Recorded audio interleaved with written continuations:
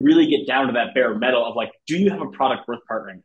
Do you have a strategy worth partnering with? Do you have a team worth partnering with? Here's our go-to-market team. Then it's like, and there's a partner team, and there's a community team. It's like, but if you start with it yourself and you as the founding team are figuring it out, it will be baked into your strategy, your culture, your ethos from day one. Welcome to Make Them Famous, the podcast about partner enablement. The only podcast to uncover both how partner teams enable their partners and how other department leaders enable their partner teams to achieve success. Hello, everybody. Welcome back to Make Them Famous, the podcast that brings you very close to the actual partnership execution effort by interviewing the teams that are doing it right now. In today's climate, account executives and partnerships teams need to collaborate more than ever to win big deals. I don't think anyone is going to argue with me there. Enter Mac Reddin, CEO of Commsor, which is pivoting into sales enablement with the release of their product, Bronto. Mac has been outspoken and a contrarian, some would argue, this past year. Follow him on LinkedIn to hear more of what he has to say on this topic, and is joining me to share his views on partnerships, sales, and go-to-market.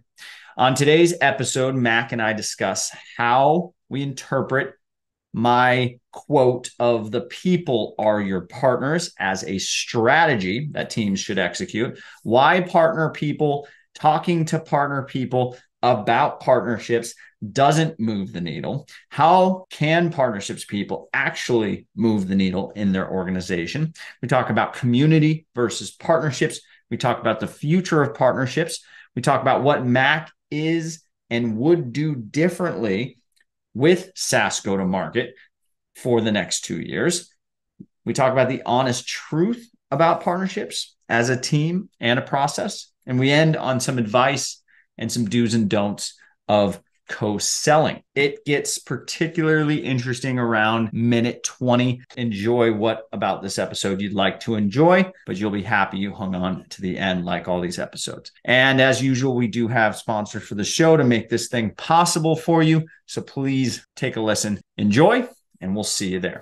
So let's talk about two tools that you can use to effectively manage and draw revenue from partner operations for free if you choose. I'm showing here, this is the free reveal.co account, not reveal.com, reveal.co. You can log into your reveal.co account, connect your data sources, and start mapping accounts with partners again for free, which is wonderful. You want to drive business from partnerships. That's why we're all here. That's what we want to do. But it is very difficult to do a couple of things that you want to do with a partner. One of those things is getting referrals out of partnerships. Most partnerships never have a continual process of referral sending and receiving. Most partnerships are stale. Up to sometimes 90+% of your program's partners are stale. But products like Reveal allow us to dive into that data and say, where are we at?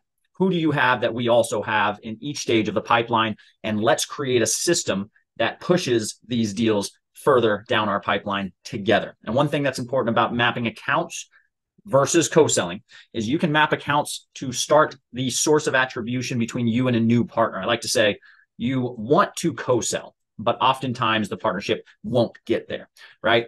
But that doesn't mean that you don't need to see, here is where we are at as a partnership today, meaning we have 10 shared customers, the middle of the Venn diagram, if you are visualizing this. And I want to get to 20. Let's go do partner marketing. Let's go do some co-selling. Let's go create some additional pie together. And let's look back at this middle of the Venn diagram in a month and see if we have 12 or 15 or 20 and see if this stuff that we're doing together is actually working. That's Reveal, reveal.co. Go and create your free account today. Second thing you're going to need is a resource, a tool, a place to say, here is where we are doing partnerships, and here's what's going on with our ecosystem. It's called Partner Hub. And again, it does have a free account. If you're a tech user listening, reach out to an agency like this one here that's a partner of yours to send you a request through their partners area. We are at a point right now with Partner Hub where we have too many applications to get in. And because it's an ecosystem, it is a marketplace. It is where everyone meets, and we actually suggest partners. We cannot just let the floodgates open and have a bunch of competing technology software in the marketplace. But if you are invited by your agency partner, you can jump right in. They just have to click the add button. Why would you get in Partner Hub? Let's talk about that. Like I mentioned, it is your central source of truth for what partners are in what stages doing what activities now. It is also where you automate onboarding, where you trigger messages, where you push partners down a series of steps that they need to execute to get deeper in your program. Further, it is where you shop for partners that are also other users of Partner Hub. Further than that, it is where agencies, top digital agencies, are who you would like to partner with. If you're a technology company, if you're an agency, you can find tech partners and digital agencies in here, and you can reach out to them like this. Request partnership. They have your request. They will approve or deny. And then from there, you can create a task for the point of contact at this partner to book a call, or you can just jump into their calendar. You can assign an account manager. You can trigger automations by stage, by project, by type, and you can add them to your custom directory, so you can showcase them on a subdomain of your choice. This one here has a lead capture form, so you can generate leads for your program and leads for your partners. All of my partners are automatically shown, and I can turn them on and off by enabling or disabling them from the partner directory. It is all managed in one place. Further, you have a broadcast system where you can activate partners and bring them closer to your program, and then all the PRM features that you quote unquote need. And that's what we talk about on this podcast, how to effectively run partner operations and how the best teams on the planet are doing partnerships. And I think you'll really enjoy these two tools to get the most out of your partners and maintain the best partner program that you can. So check out partnerhub.app. And then there's a few links to book demos. There's a few links to watch some videos and see how the product works. And we know you're going to love it. So jump in and we'll see you inside. So this is our first podcast. So I'm excited. So Mac, introduce yourself. Who are you? What do you do? Why dinosaurs? All that fun stuff. Why dinosaurs? Always have to have them in frame, right? It's I'm Mac. I'm the founder and CEO of Commsor, which is deeply tied to why dinosaurs. And I am building, two products at Commsor. Bronto and Matcha, so Dino and tea themed. Those are like, talk about your, the founder's personality showing up in the day-to-day business. And both products we're building are for exploring this idea of go to network instead of go to market. And I'm sure we'll talk a lot about that in this conversation. But that's the short version. Killer, yeah. And I met you somewhere around, I think, 2019. Super early. Yeah, super early. You were building the Commsor product, a community logistics or community, reporting, activation, all that fun stuff. And you kind of learned along that road, like a lot of us learning when we're building products, that it may not be may not have the longest legs, I would say, when you're going into that team and trying to build product for that type of an organization or that type of a use case. So a slight pivot in there, and I've been in your beta, and the new product is fantastic. On the right track. And as we have conversations, you say something that I'm just like, yes, that is it. That is it. And it's, some of the stuff is super contrarian, like your LinkedIn posts about how SDRs or cold calling is just not working, and there's a way around it, and there's a way around it. You're building product towards that. But I want to talk on this podcast about all this stuff, about what's happening with partnerships versus community versus sales, where things are hitting walls, what to do about it, how individuals on partnership teams can really succeed these days, and strategies and go to market and all that fun stuff. So the first topic that we have today is understanding what a partnership is between two entities. So I want to start there. And the quote is, "The people are your partners," which is something that I believe strongly. And I just heard right before we started recording that you believe this strongly as well. But how do you interpret partnerships is the question that I want to get out. I mean, there's always the simple version, but I think that's everyone can just look at the dictionary definition of partnerships. That's what everyone always touts. I think it kind of gets in the way.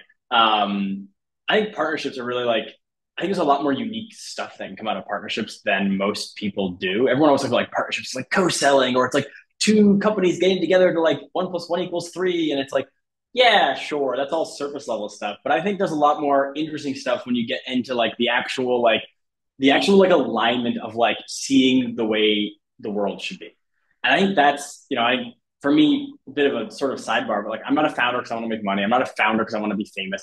I'm a founder because I like building things and I have like a specific way I think the world should be, and I want to build for that way.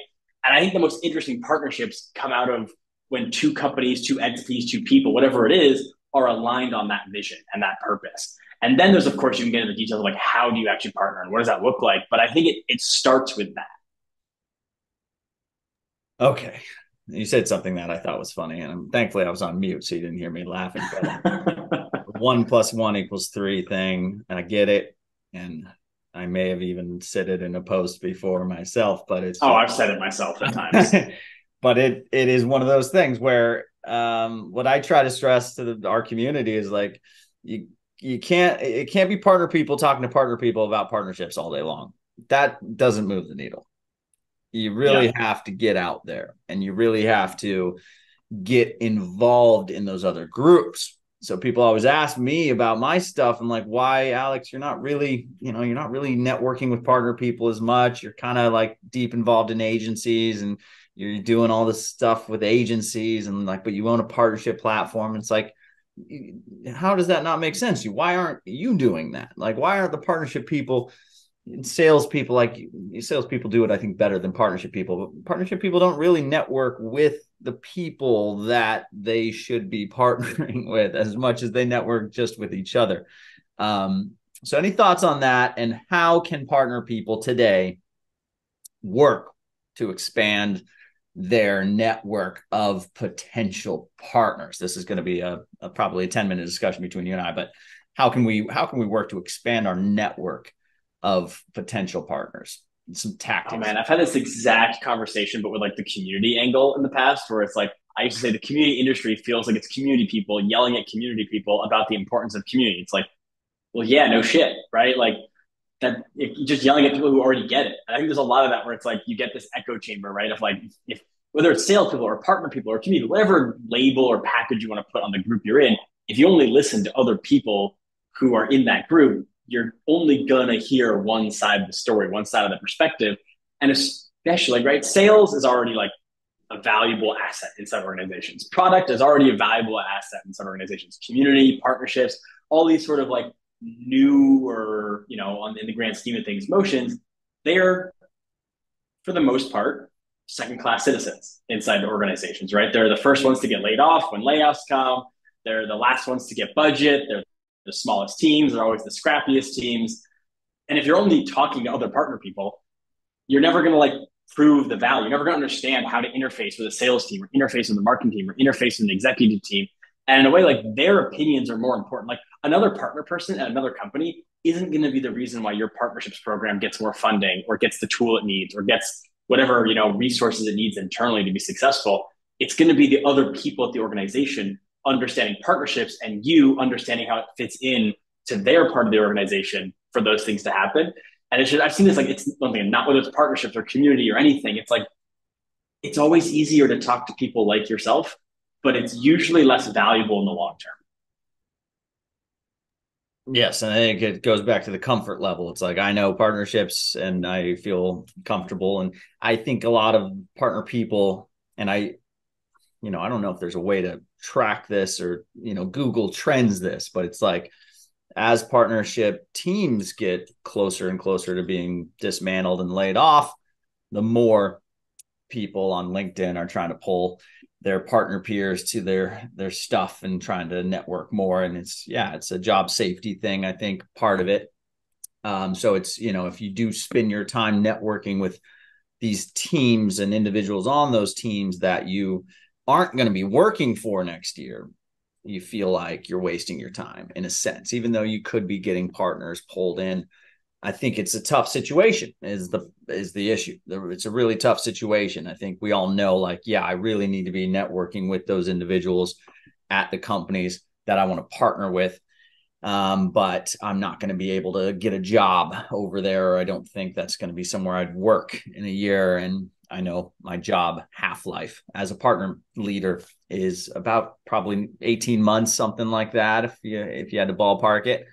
So it's a tough situation. And I think this goes into, and I want to hear your opinion on, why CEOs and obviously CROs, but why leadership just love a salesperson that's grinding, because it's like, I put you in that chair and you either make me money in 3 months or you don't. And if you don't, I put someone else in that chair. With partnerships, it's very much a lot of like promises and a lot of like words and slides, and not a lot of like, I don't know what's happening. You know what I'm saying? It's long term. It's not like you don't see the instant payout. Exactly. But I have my like nice answer to that, and I have my like maybe slightly more aggressive answer to that. The contrarian point of view. Give us the contrarian. The nice answer is it's like short term, right? Sales is, like you said, you sink or swim within 3 months. It's easy, it's measurable. It's like everyone understands it. There's standard playbooks to follow, especially in economic downturn. Everyone's like, how am I going to make more money this quarter, not over the next year? And whether it's partnerships or network building or community, they tend to be longer term strategies. And unfortunately, we live in an era where most companies live and die by their quarter over quarter strategy, not their 1 year, 2 year, 5 year strategy. I think so many people have lost sight of the 3 and 5 year vision, and they're just focused on like, I got to hit 10%, I got to hit 20%, I got to hit 30% this quarter, that they create the very scenario in which they're not going to hit their goals over enough time. And the more maybe like controversial opinion, I've spoken to a lot of sales leaders and a lot of CEOs about this, and a lot of founders, and a lot of them are old school, is I think the best way to put it. They come from a world where 10 years ago, you raised some money, you built at least a decent product, because realistically, a lot of products get paper overed by good sales teams, and they're like okay products. That doesn't work so much today, but definitely did 5 years ago or 10 years ago. And they just like, they build a sales force and they hit the phones, and it works. And they've known that system for so long. These people, especially CROs and VPs of sales, they have built a 20-year career on a system that hasn't really changed that much. Yes, some more tech has come into it and whatnot. Like, yes, you can make more cold calls now. Yes, AI will help you. But like the foundational building blocks of how software is sold hasn't really changed in the dawn of the internet ever. So I think subconsciously or not, they are threatened by anything that is a different system. So if you're coming and saying, hey, go to network or nearbound or people first or partnerships is a better way to sell, it's really hard for them to admit in their own heads that the system that they have known and loved and succeeded with might not be the system that's going to work for the next 10 years. Oh, yeah. And it's tough out there for these guys. And I feel for them. And we try to do anything we can to support your partnerships team and give you what you need, which is why we do this podcast and invite people like Mac on to really tell you the hard truth about partnerships. So it's similar to where analogous to, I'd say, where content marketing was like in 2010. If you're a marketer listening to this, you may have heard terms like content is king, and it was like a rally cry for leadership to understand, like, if you want to win out there in the World Wide Web, you've got to create a lot of content. And the SEO side of that is the net, one of the net benefits. But these CEOs that were from the old sales systems and pre Google and all this stuff, they didn't understand that it takes 6 months to start ranking, and you don't yield benefits immediately from the content that you create, and it really has to sit out there. Similar to that in a situation where partnerships is, and it's tough to prove it. And of course, they want a number on your head as soon as you sit down. Yep. And you're negotiating with your partnership leader or your CRO or CEO as soon as you're in that seat with, what's the number? How long do I have? And then, of course, if you do partnerships correctly, you are seeding the ground and, you're cultivating and farming and doing all that stuff. And it would take a year to do it actually correctly, which no CEO is going to sit there and say, okay to you having. I mean, the good CEOs will say okay to that. If we want to get like a little bit like controversial, like if you're not thinking a year out and you're only focusing on this quarter, like I said, you're already a shit CEO. Like just frankly, truly, you shouldn't have a job in a year then. That's the hard truth. Simple as that. It's one, you're a CEO, I'm a CEO. It's one of those things where, I mean, thankfully we drink the Kool-Aid and we understand this, but yeah, I mean, just objectively putting yourself in the shoes of a CEO that's out there trying to, get a company to profit and manage all the expectations and all the stuff. And they have a sales department. And this is where this conversation is going. They have a sales department and they have a partnerships department, or they had a sales department typically first, and that department is working well. And that's why they're able to hire a partnerships department. And they've got third parties wanting to partner, and they say, okay, well, I need someone to manage all this stuff and grow it. And then they bring in that first partnerships person and they say, okay, well, deal with these conversations, but put together a plan and put together numbers and tracking and all that stuff, and come back to me in 2 weeks and present to us and the board what your plan is. And that I've seen those and I've helped create those. and that's where you get into the weeds with partnerships. But I think the bigger conversation that you and I can have today is like, okay, well, what about that system and that sort of progression from product led to add-on sales and marketing first typically, but add-on sales at some point, progress to partnerships, try working with third parties. They butt heads with sales all day long, run into wall.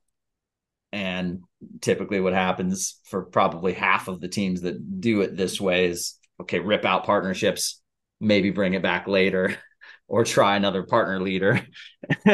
You know what I'm saying? And it's broken. It's not working. It's not working. I think you agree with that, right? It's not working. Yeah. I think a lot of things in the SaaS world and sales world and go-to-market world aren't working. I mean, that's the entire rallying cry. I think a lot of us are sitting around right now. Okay. Well, let's go. Let's dissect it a little bit. Okay. First thing is the strategy. Well, the timeline, or not even timeline, the progression of teams within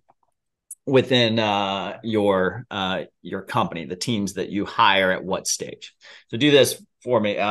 Lean forward or lean to the side. Yeah, no, I'm trying to get it to like, it's classic, right? You get the fancy webcam and then it doesn't. There it is. Oh, there we go. You know what it is? And this is why you see my background here, how I have like a dark green back. Like I never wear a green grass shirt. I think what the problem is, if I have to say so, the painting behind you. It's a gorgeous painting.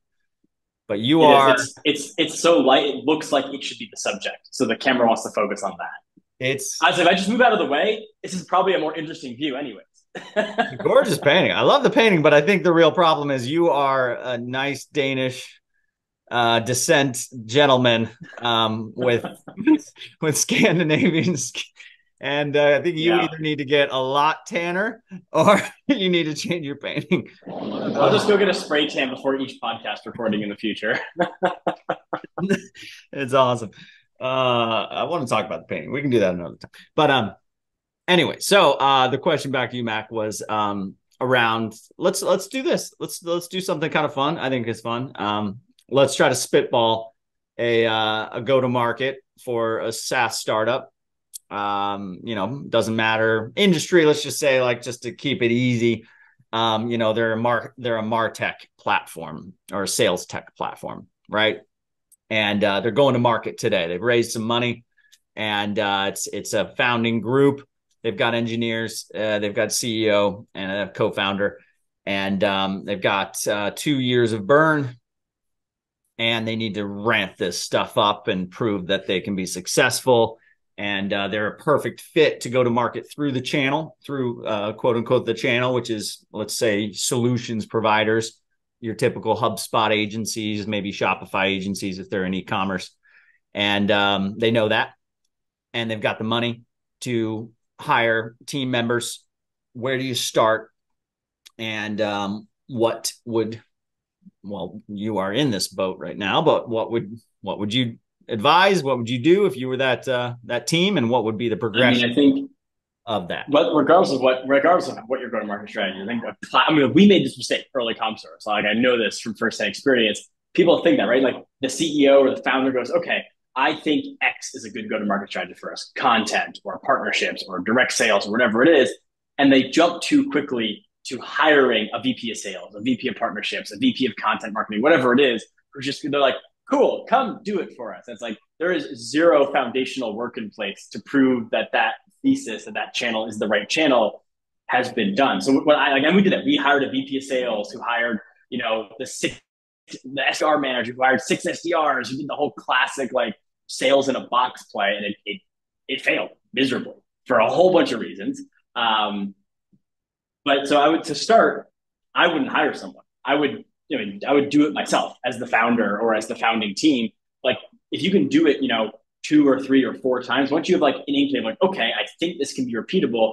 Because like the mistake we made when we hired the sales leader was, and we hired a VP of partnerships too that lasted 4 months. It was like, we just weren't ready because there was zero foundational work. People expect these hires to come in and just like silver bullet, like click a button and like, boom, partner program in a box, boom, sales team in a box, boom, community team in a box. And it just like doesn't work, which is ironic because on the community side, we did exactly this. I built our community to start. And then like eventually other people helped. And then we hired a head of community, and then we became a community team. And then it like layered from there. I think two people try to go from 0 to 1 by like starting at 1 and working backwards instead of going from 0 to 0.1 to 0.2. And at a certain point, you got to hire a team, you got to scale it, you've proven it's working, go from there. But like if you can't tell the partner hire that's coming in why partners should be good or what you've done so far that's worked and where they can like pick up the ball and keep running with it, you're too early to start building emotion like that. That is my belief. 100% agree. 100% agree. I'll tell you my story too, and I think no one on this podcast has heard this, but I'm very much of the opinion that we as an organization can do what we're trying to do without a sales team, right? We want to live and breathe this sort of like everybody's doing partnerships, right? But I hired a very expensive product lead early on and spent a lot of money on that. And again, very much like we need to show the world that we are product focused. I'm not going to hire 2 AEs for the price of 1 product lead. I'm going to hire this product lead. And yes, same idea, just different, or same pitfall, just different role. But a situation where it was like, okay, we need to figure this out on our own. So we're in the same boat of like, okay, we need to figure this out on our own, and we need to create essentially what is the culture. Almost culture is probably not the right word, but almost like what is the function and the thing and the I think the culture one's actually a good point. I think whereas like if you start as the founding team doing it yourself, once again, whether it's partners or community or whatever it is, it's going to be a lot easier for that to be embedded in the culture. I think a lot of times these like additional go-to-market motions, like once again, partnerships, community, whatever piece you want to throw in there, it often gets added on after the fact, and it struggles to mature beyond this like add-on. Like it's like, here's our go-to-market team, then it's like, and there's a partner team, and there's a community team. It's like, but if you start with it yourself and you as the founding team are figuring it out, it will be baked into your strategy, your culture, your ethos from day one, which means one, it's more likely to be successful. There's like a little bit of self-fulfilling prophecy to that. 2, you're going to attract a better hire for that role because they're going to be like, oh shit, this is a place that values partnerships, that values communities, that values content. Like they get it. They're not just trying to like look for a quick win, or like they're not just trying to augment their failing sales team, whatever it is. So it's going to be easier to hire the right person, and it'll be easier to keep it going because it's baked into your strategy from day one. Oh, I love that. I love that. And I think a good honest truth about the whole thing is it's called a partner manager for a reason. You need to wait until you have partners to bring in that person. Same with why it's a community manager, right? The role isn't called community builder from 0 to 1. It's like where like there has to like, and there are people like I know people that have hired community managers that have launched a community from 0 to 1. It does work well. Again, it's not to say it's not possible, but I do think you're kind of swimming upstream if you don't bake it into the strategy yourself. I 100% agree. So we're talking to your partnership teams out there, your partnership leaders, but mainly the CEOs, I think, on this podcast, and even the heads of sales and those that are interested in SaaS go to market, the process and the timeline, and when and where and how to hire a partner team or bring in a partner team. And what we've kind of figured out here is it cannot be a bolt on. It cannot be add gas, to the flame. It has to be looked at in the same lens of customer success. And I think I have some article, if you look at the newsletter about this, where it's like, you have to first have that. And then you have enough of that to warrant hiring someone to manage all of it, or a few people to manage all of it. And they're managing the needs and the expectations of the partners, just like a customer success person would manage the customers. And in that world, okay, let's talk about the revenue number. If I hire you, Mac, to manage my partners, our partners, you're coming onto the team, why is there a quota in that? Do you give your customer success manager a quota? Let's talk about that. And we all, of course, any CEO. I think some teams do. I've seen an increasing number of teams give their customer success teams quotas on like retention and renewals and upsells. They give retention. So like, and yeah, I think it's more they give spiffs, but you're right. I'd say they do give some sort of quota-esque style. There's a KPI. There's some KPIs in there. And yes, if you have a customer success manager that's just dropping deals or dropping customers and pissing people off, it's a different thing. I mean, it might also be because your product sucks, and the best customer success team in the world is not going to save that, but no one wants to admit that. So, or it's like, why does no one want to partner with me? Because your product fucking sucks. Like, okay, let's talk about that since you brought it up. That was going to be my next transition to this, but to put no one wants to admit it, but put a pin in the CS versus partnership conversation. I think just the main takeaway there is just be very honest about what that person is doing. And if they are going to be looking at partners as just a referral engine, and you're just there to elicit referrals from partners, maybe it's not a partner manager as a position. Maybe it is some sort of a sales. On that one, I think people have to be partners. Like your team has to be partners internally before they can be partners externally. In the sense that like they have to be, once again, part of the go-to-market strategy. They have to be part of the team. They can't be this bolt-on. And I think so many people expect them to be like, hey, Alex, I've hired you my partner manager.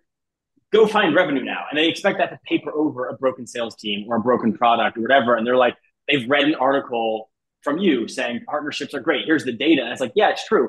Partnerships are great if you have a reason to do partnerships. Because that's the other thing people don't talk about, right? Same thing with community. Everyone's like, oh, everyone is saying community-led growth is good. Therefore, I need a community. But it's like, but do you? Like, you should actually, like, you have to really get down to that bare metal of like, do you have a product worth partnering with? Do you have a strategy worth partnering with? Do you have a team worth partnering with? Okay, great. Now we can build a successful partner program. And that's why I think you said the half-life, right? Of so many partner teams are like 12 months, 18 months. Because it's like, you can't, like that was like when we hired a partner person, we hired a full-time partner person. They lasted 4 months because they literally came to me after 4 months. They were like, Mac, you're not ready for a partner program. Like I could be mildly successful here, but like, you're not going to get what you want. I'm not going to get what I want. This doesn't make sense. Which, in the moment I would be like, I remember getting kind of like pissed off of that conversation. Like, what the fuck do you mean? Of course you're ready for a partner program. Because like as a CEO, you kind of like, there's an element of like not lying to yourself, but there was like the rose tinted glasses you have to kind of like put on to like get through the day sometimes. But in hindsight, she was absolutely right. We were not ready. We were like, ooh, partners is a good idea. Partners plus community, thumbs up. Everyone will be happy. And it's like, it's just kind of a load of shit, honestly. And I think you were in a good position. Thankfully, you had a very mature person that came to you like, this is not going to work. I think what happens in most companies is that conversation would be changed to, your partner manager is just running into walls, but not wanting to lose their job. And you Yeah. see them running into walls. And then what a typical CEO, I'd say, what I see most often is the CEO will go to that person and say, whatever you're doing is not working. What I want you to do now is go backwards to these subset of whoever and get deals from them and bring sponsorship revenue in. And they essentially get morphed into a salesperson. Yeah. And then what happens, which is catastrophic, is they turn their partners into sales leads and they burn bridges all day long because Yeah. Right. But for one quarter, the numbers go up. So it looks good for that quarter. but you're just destroyed the plant. It's like Yeah. if you ever raise plants, like a plant will get big, and if you trim it down too much, it doesn't have enough leaf space to absorb enough light to live. It's kind of like that. It's a good analogy, like that plant you have next to you. You know, Like you said earlier, it's like tending a garden or a farm, right? It's like you have to, or it's like, I always love the analogy of like farmers have to rotate their crops every few years. Like if you just keep planting the same crop in the same field season after season, you just, that field won't return anything after 3 or 4 seasons. exactly. You over cultivate and you ruin that Yeah. partnership. And if you're the one, I love a conversation I was on LinkedIn where it was talking about co-selling, and I want to talk to you about co-selling a little bit. But they said, it was a story about end of quarter, and there's a lead in someone's pipeline that they saw in a co-selling tool.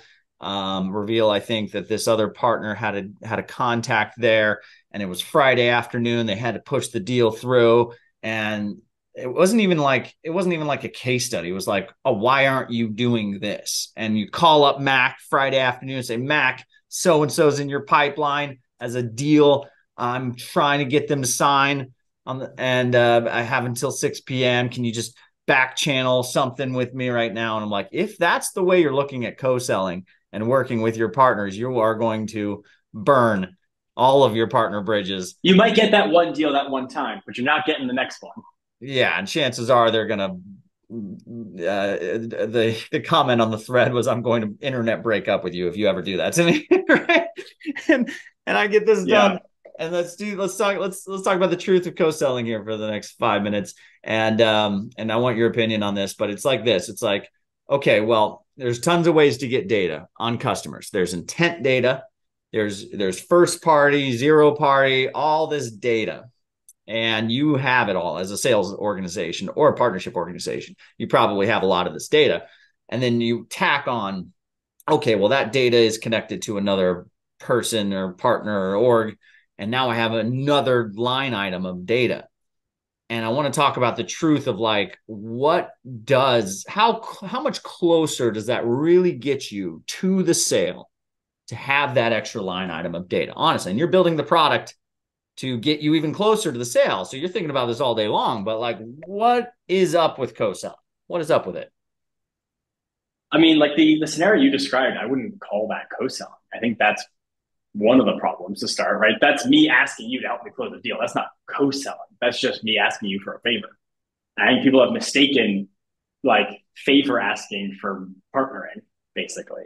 And it's like, yeah, like where I work, like listen, like if you get to know someone, you know them really well, they're a friend. Like I helped someone close a deal the other day because like they actually were selling to someone who's like one of my best childhood friends, which is like total random coincidence. But I was like, yeah, I can call him and like put him in because like I know you really well, I know him really well. That's fine. But that's like pretty rare that those stars align that perfectly that just asking for a favor works. I mean, like true co-selling in reality, and it's funny. It's like I don't think I see any SaaS companies actually doing this, which is interesting. But true co-selling would be like, I want to sell A, you want to sell B. How do we sell A and B together? That's what actual like if you like that's what actual co-selling would be. But that's not what that definition has been, has been co-opted to mean, I think, in the partner world. And I don't actually know. how that'll work out because I don't think a lot of people do it. So I don't think there's actually that much data on it. I mean, there is some of like the agency model, but that's not really co-selling. That's like an agency selling on your behalf because like, you know, like HubSpot, like they're going to come in and install the software. So of course you're going to get HubSpot, or, you know, if someone's buying HubSpot, like, oh, I need an agency to set it up. Like that's about as close to real co-selling as I think things get right now. But I don't think I've seen many great examples of two SaaS companies co-selling together. I've seen the SaaS and agency one work well. And I know that's like your world and specialty. But yeah, I don't know. I just think people like to throw that word around, but I don't think people actually like have paused and thought about like what would a SaaS company co-selling motion actually look like. I don't know. I haven't seen an example of it.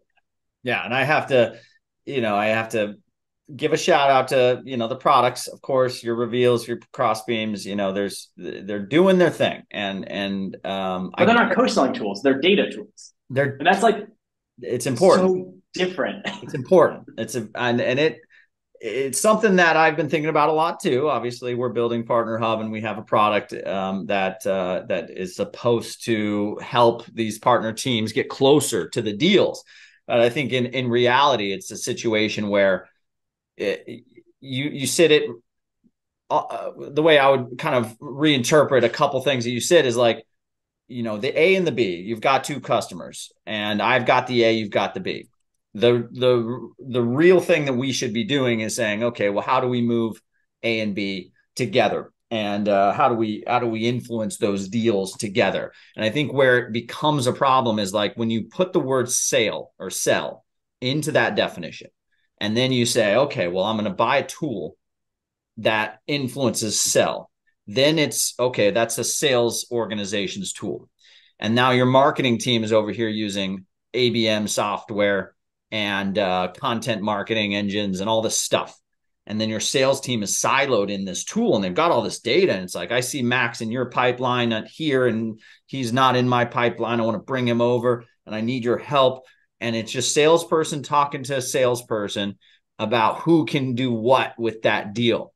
And if we're honest about, as salespeople, I've been a salesperson. Do I really have any influence over that customer?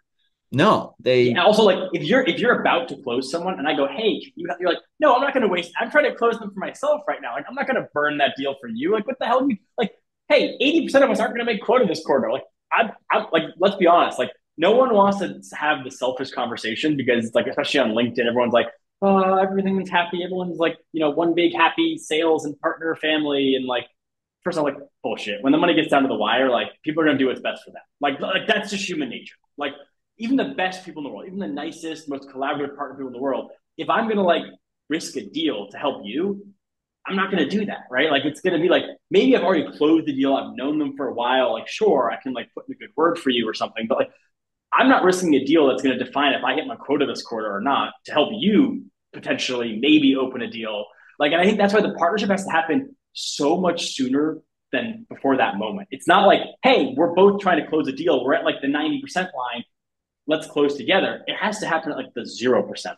So you influence and work together. It's not a final 10 yards, like Hail Mary pass type thing. Like it's not your 6 o'clock Friday afternoon call, as you mentioned.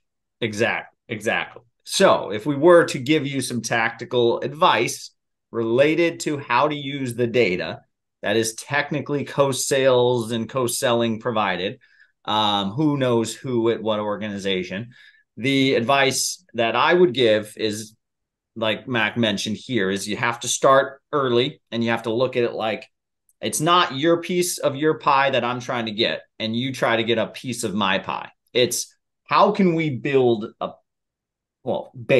a pie together and we share that pie, right? So don't look at it like it's not me asking you to. I'm not trying to borrow a piece of your pie.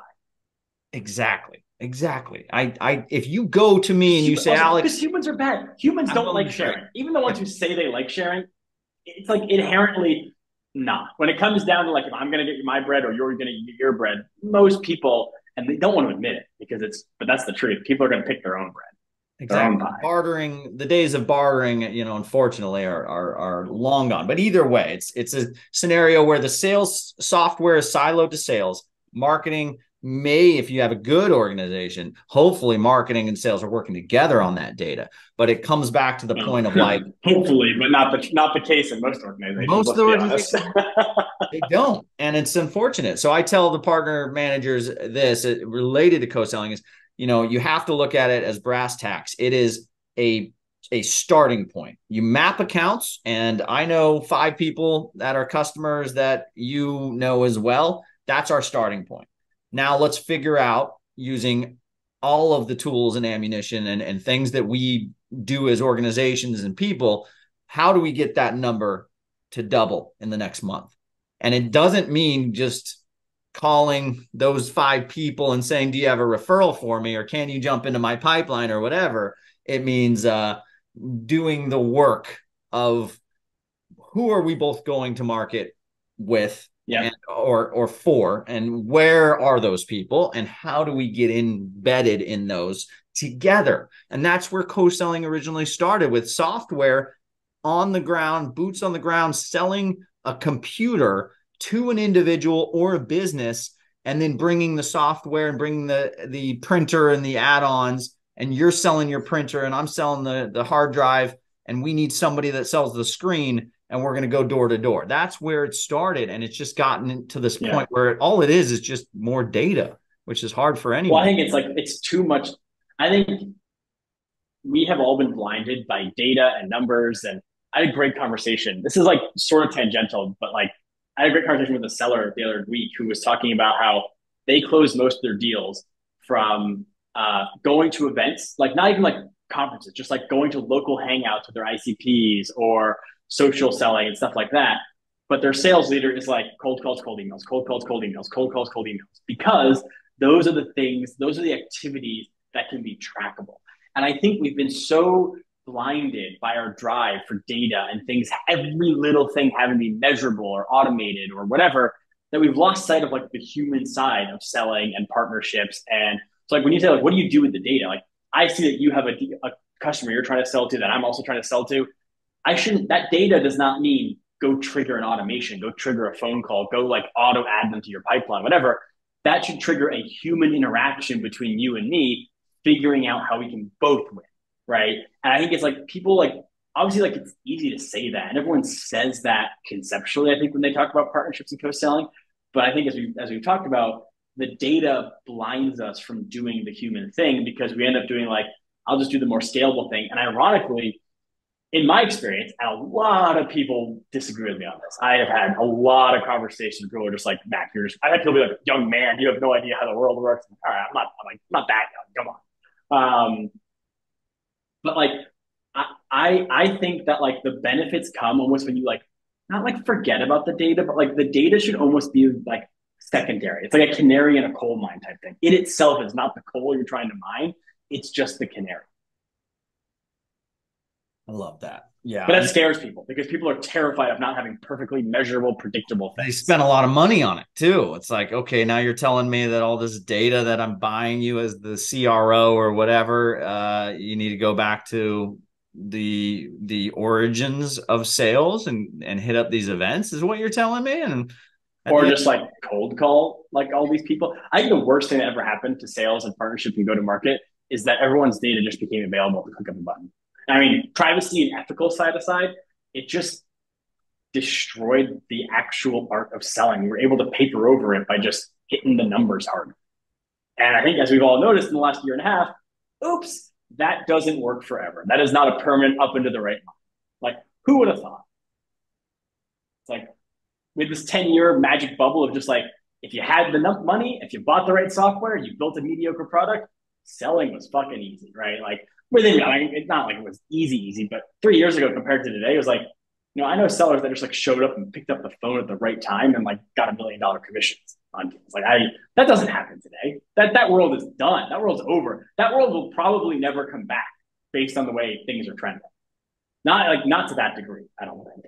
So I think there has to be this element of like just really putting the human authenticity back into it. And I think also like with automation and AI, that's only become more true, right? Everyone's like, I saw a post the other day where someone was bragging about booking like 60 meetings in 2 months with their like SDRs.